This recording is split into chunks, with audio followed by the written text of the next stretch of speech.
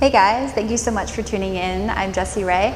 I will be guiding you through some restorative aerial yoga today. Today we're going to focus on coming into a straddle back, so how to get into it, a few benefits of the pose, and how to get out. I hope you enjoy. Thank you so much. So we're going to begin on our knees with the fabric behind us.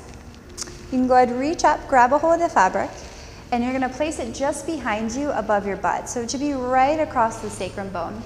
Make sure your thumbs are inside and your fingers are outside the fabric. Now, not only are we pushing down the fabric, but you're also pulling the fabric in towards your body, so you're pretty strong here, okay? We're gonna step one foot up, it's up to you which one, holding onto the fabric, drawing the lower belly in. We're gonna shift our weight back, place the other foot, and begin to lean back. Once you get here, go ahead and slide your arms up, okay? From here, you can make any adjustments. Make sure the fabric is right across the boniest part of the hips and not too high on the body. From here, you're just going to slide your hands down, allowing your shoulders to come all the way down towards the mat.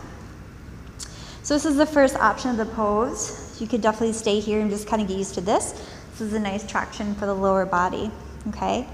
To get into full straddle back from here, both hands are holding onto the fabric, and you're just going to pull both knees in and take the legs out to a straddle position, okay? And you want to work on rotating the hips nice and open, and then remaining here. So you're relaxing the pelvis, allowing the weight of the pelvis just to drop down into the hammock, okay?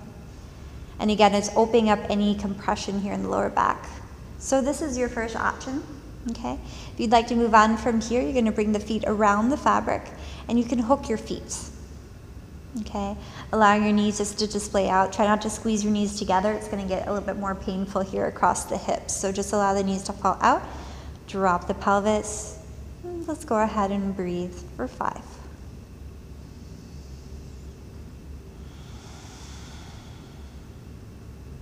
4.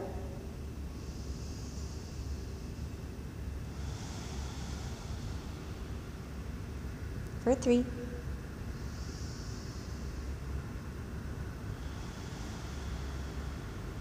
2.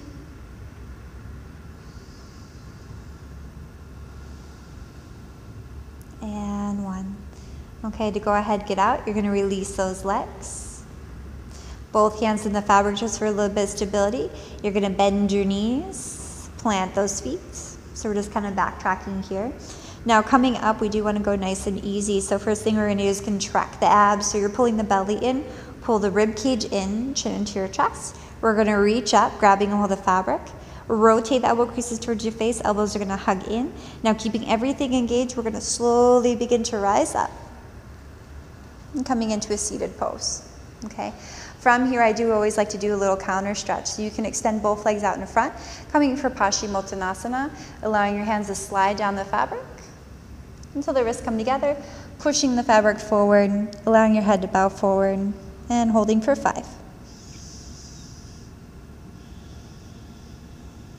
4. 3.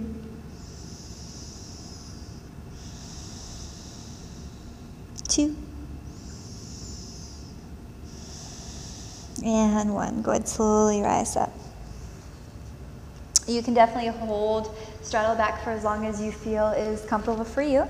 I hope you found this video enjoyable and educational. Thank you so much for watching. Namaste.